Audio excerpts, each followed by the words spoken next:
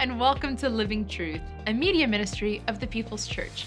We're so glad you're here to worship and grow in God's Word together with our global church community.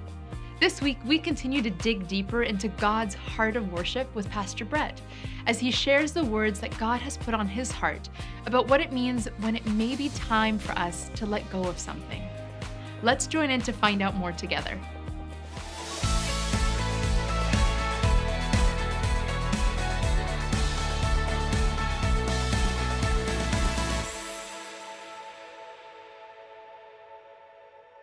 Well, as I mentioned, we've been looking at the heart of worship, and just as a refresher, the first occurrence of the word worship in the Old Testament is in Genesis chapter 22. It is the Hebrew word shahah. It literally means to bow before someone. But it's the context of Genesis 22 that helps us understand the significance of that word.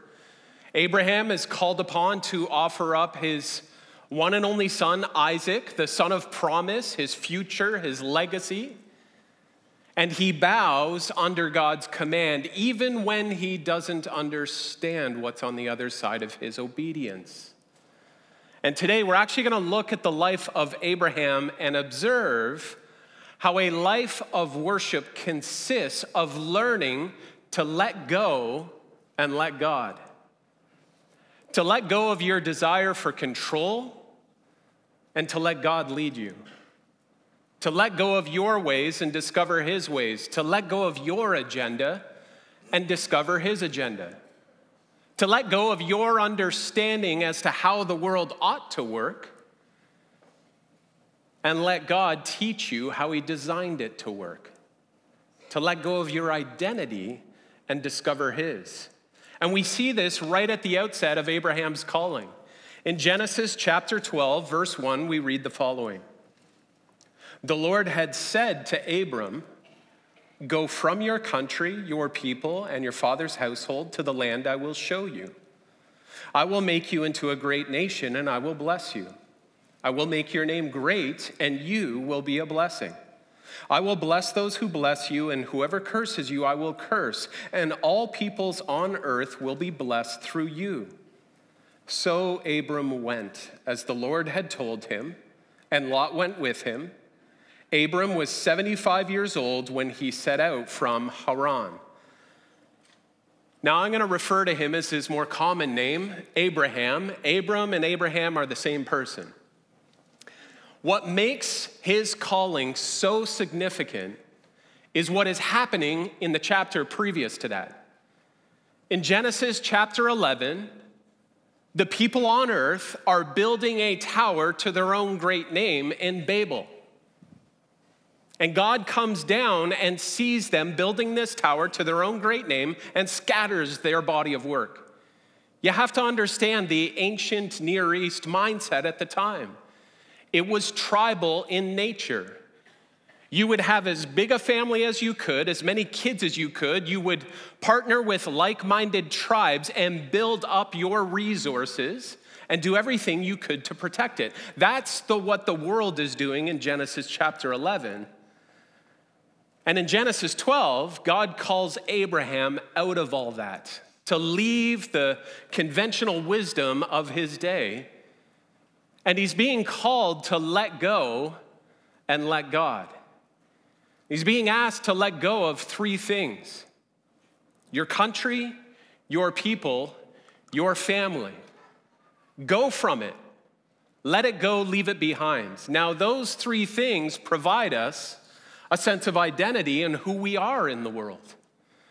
And God calls him to leave it all behind.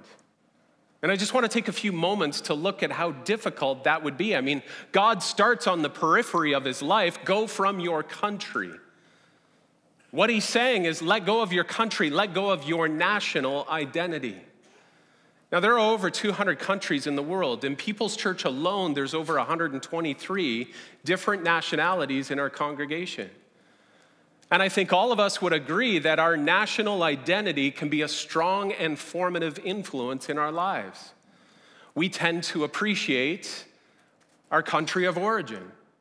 It's food, it's customs, it's traditions, it's familiarity. I'm no different. I was born in Canada. I love our country. I grew up playing hockey and having Tim Hortons, and I engage in our cultural delights that we gift to the world, like maple syrup and beaver tails and poutine. Like, who doesn't love poutine? French fries with cheese curds and gravy, of course that comes from Quebec, because you need food like that to survive minus 40 for 5 months of the year. But our national identity can be a strong formation in our life. And we often feel that cultural shaping when we travel to different countries around the world. Whenever I arrive in a new country and certain customs and traditions are foreign to me, it sometimes throws me, and sometimes even connecting with God in different contexts can be a challenge. And now when I travel to different regions of the world, I simply pray a prayer and say to God, I know you're here at work amongst your people. Help me to see it so that I can join you in it.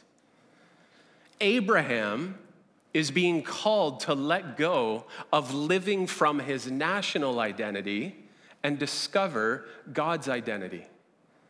To hold loosely onto his nationalism and allow God to form something new in him. It's like God is saying, leave that way and I will show you a new way. God's not erasing his identity. In fact, God's going to shape him and his descendants into a new nation, but it'll be a different nation than what we read about in Genesis 11. Instead of gathering and hoarding as many resources and building up an empire to our own great name, God is going to form a different kind of tribe, one that is interested in blessing all the peoples on the earth. You see, a life of worship yields its national identity to God's kingdom identity. It exchanges earthly values for heavenly ones. It doesn't allow its national identity to inform how it treats others from a different nation or tribe or language. It starts with the kingdom of heaven and subjects its national preferences to God's perspectives. And as we look around the world today, and we see a world fractured in this space, we need to recapture that heart of worship, to be reminded that God calls us to be a blessing to the nations. This is actually a repeated theme throughout the scriptures. Peter Chu reminded us of this last week, looking at the story of Rahab. She was a Canaanite on the outside, but a worshiper of God on the inside. You see, her national identity gave way to her worship identity as God's activity unfolded in her life. So God calls Abraham to leave his country, but then he presses into the next layer. Leave your people as well. He's being called to let go of his social, relational identity. As you travel from nation to nation, you begin to realize that within each nation, there are distinct and different perspectives and people groups and social circles. We may be a citizen of a certain country, but then within that country, we belong to different subgroups or social structures. It was no different throughout the Old Testament, even with the nation of Israel. They were composed of 12 different tribes who descended from the patriarchs. And what we see throughout the Old Testament is while they were one nation, they had distinct perspectives and personalities according to their tribes. It's no different in our world today. There are limitless ways that we become tribal in our social structures. The social clubs we belong to, the economic circles we walk in, our political leanings, even our dietary choices can help us find a tribe that we belong to. And we can feel powerful and strong emotions attached to our different social groups. Sometimes we see these tribes clash in protests, whether it's climate change or political leanings or even conflicts that are happening around the world. We see these different social structures under one nation colliding together. And Abraham is being called to let go of that as well. Let go of your people. his social, his tribal identity, and allow God to shape something new within him. Now, let's admit it, letting go isn't easy, especially when it conflicts with the layers of our identity. And when God calls us to love someone who might be from a different tribe or social group, it's even harder as he presses into that layer. We heard about that reality from one of our global partners when Wissam and Sophie were with us from Lebanon. He talked about the complexity of when the Syrian refugee crisis spilled over the Syrian border and Syrian refugees started to pour into Lebanon. They had previously been at war with each other, and now the Syrians were looking for help. And Jesus was calling his body to love people across national lines, across tribal lines, across conflict lines, to love their enemies. And Wissam was very open about how difficult it was to go on that journey. But see, God's calling Abraham out of the ways of Babel into the ways of his kingdom. As we see the refugee reality showing up in our own city in unprecedented ways, as there's an influx of refugees seeking asylum in Toronto, we can start to hold on to that Babel perspective. We can start to think, well, we don't have enough resources to care for people. And we start to exclude or differentiate and say, well, we need to hold on to what we have versus being open-handed and a blessing to the nations.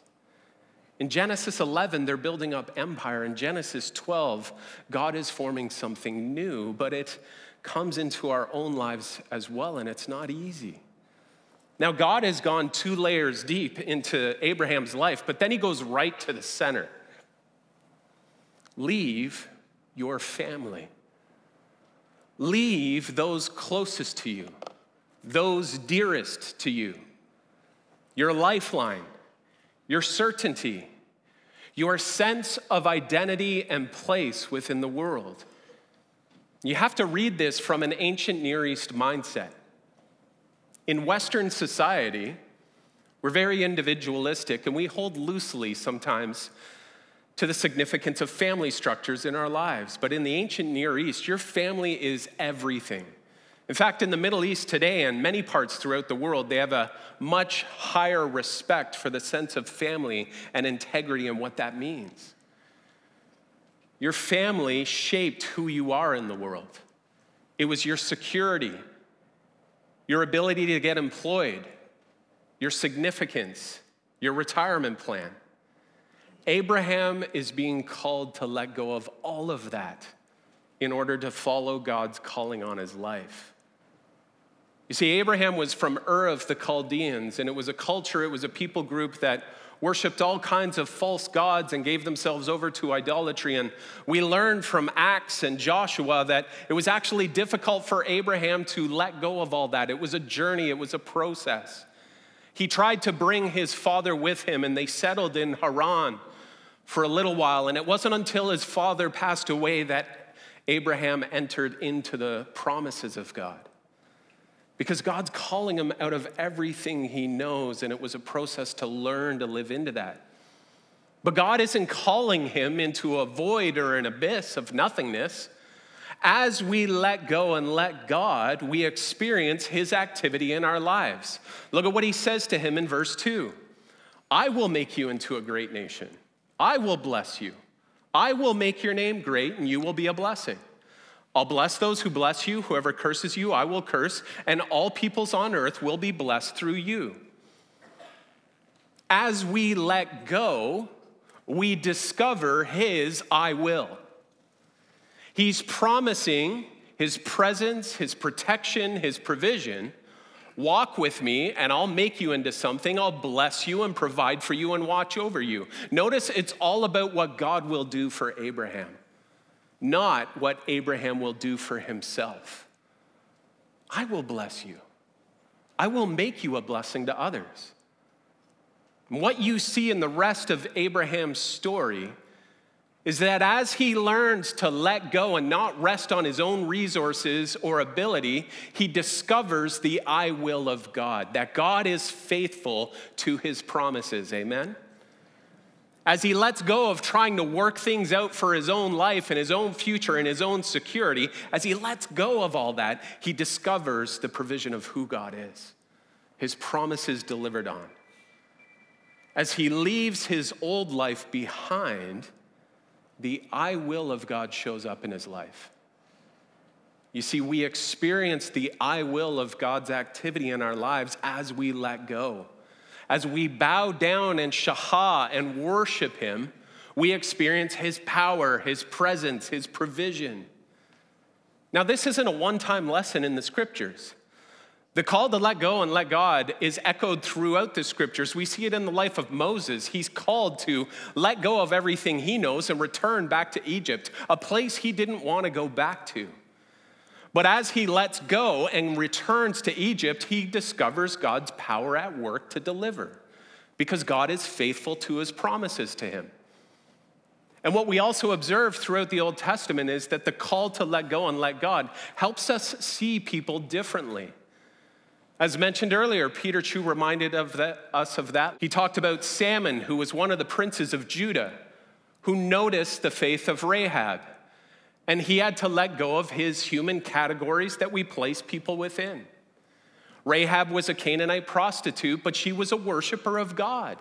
And as he noticed her worship life, he started to take interest in her, eventually marries her, and she becomes a part of the messianic line, because he had to let go of the categories he placed people in and see that a worshiper can be from any tribe, nation, people, and language. That's a repeated lesson in the life of Elijah. Elijah had to let go of his own tribal groups in the northern tribes, his own people, and start to discover faith at the fringes of society. He had to let go of his own nation and people and discovered that faith was growing, worship was growing in some of the foreigners that were around Israel. God helped him understand that a life of worship existed outside of the people of God known as Israel. And as he let go, he saw that the kingdom of heaven would be composed of every nation, tribe, people, and language. The call to let go and let God echoes right throughout the Old Testament, right on into the New Testament. You get to the New Testament and God clothes himself with humanity, steps down into the human condition in the person of Jesus, and Jesus is constantly reminding people to let go and let God, because when you get to the New Testament, life had become pretty concrete again. Social structures and whether you were in or out of the kingdom were hard drawn lines, and Jesus comes along and he's befriending the stranger. He's welcoming the foreigner. He's healing those who are outside of the covenant. And he calls out to humanity and to his disciples to let go and let God. He walks to every citizen under heaven and says to them, "Come to me, all you who are weary and heavy laden, and I will give you rest. Take my yoke upon you and learn from me, and I will teach you what God is like. All you who are weary of a world put into categories. All of you who are weary of the divisions. All of you who are heavy laden by the brokenness of sin and the ghetto of groupings that sin places us in. Come to me, learn from me, and I will teach you. I will help you learn to let go of that old way and discover the very heart of God. Help you to let go of your way and discover his way, to leave your strength and discover his strength, to let go of your power and ability and discover his power and ability." You see, Jesus brings us into a new kingdom, a new nation, a new family, a new identity altogether. He grafts us into the activity of God and makes us into a new creation that brings blessing to the world. He continues and fulfills the calling of Abraham. Jesus radically redefines our definition of family in Matthew chapter 12. His mother and brothers come looking for him, and he's told while he's teaching others that his mother and brother are outside looking for him. And Jesus expands our aperture of who's in the family of his when he responds to that statement. In Matthew 12, verse 48, when told his family's looking for him, he says to the person who's come to him, "Who is my mother and who are my brothers? Pointing to his disciples, he said, "Here are my mother and my brothers. For whoever does the will of my Father in heaven is my brother and sister and mother." You see, when we enter into a relationship with Jesus, we belong to a new family, amen? God becomes our Father and we become citizens of heaven. So while I'm a Canadian citizen, that is secondary to the reality that I am a citizen of the kingdom of heaven, amen? And we live from our heavenly citizenship first, and we subject our national identity, our cultural identity, even our personal identity to what Christ is forming in us.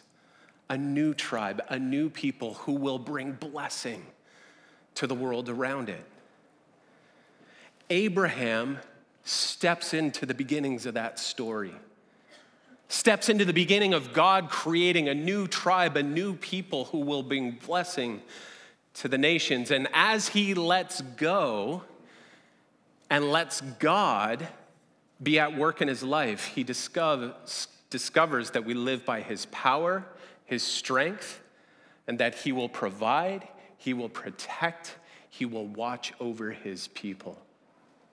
Let me close with one last observation in Abraham's story. And it's this: you are never too old to let go and let God. And what you see through the rest of his story is an elderly gentleman with his elderly wife learning to live into the fullness of all that God has for him because he learns to let go of his way, his desires to control everything. And he lives into the goodness of a God who works on his behalf. And the invitation of God to let go and let him be at work in your life stands as long as you're breathing. You see, God's not so much interested in where you've been, but where you're headed. He's not so much concerned about your past, but your future. And he invites all people to come to him and be a part of what he's doing to bless the nations. He doesn't need your ability or your know-how. He simply requires your obedience and your shahah, your bowing down to his will and work in your life. And as you study the rest of the life of Abraham and countless others throughout Scripture, as they let go and let God, they discover that they become a part of a much better story. Because a life of worship bows and yields in loving adoration to the heart of a heavenly Father who wants to bring blessing to the nations. That's what it means to get back to that heart of worship. Let's pray. Father, we want to live in the stream of your activity to be a blessing to the nations. Lord, help us to let go of our nation, our perspectives, even our personal struggles that stand opposed to all that you have for us. Thank you that you invite us into relationship, into a new family, into a new body, that we are one in Christ. And in a world that desperately needs to see that love and unity, would you work that into us, both locally in our lives throughout the city and globally in the lives of our partners. Thank you for your activity in our lives and the way you shape this in us. In Jesus' name, amen.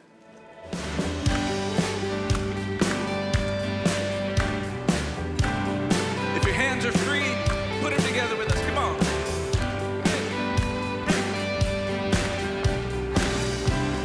And let's sing. Oh Lord my God, when I in awesome wonder consider all the worlds I am to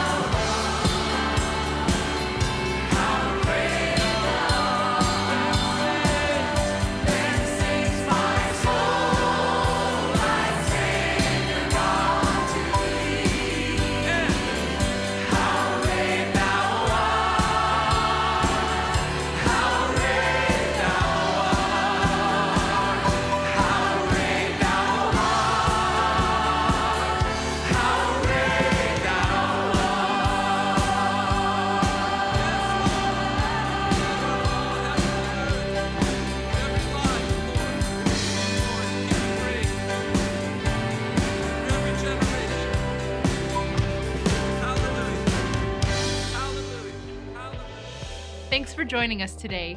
We encourage you to visit livingtruth.ca to access more resources and subscribe to our YouTube channel to stay connected and up to date on all our latest teaching and worship videos. We look forward to worshiping with you again next Sunday.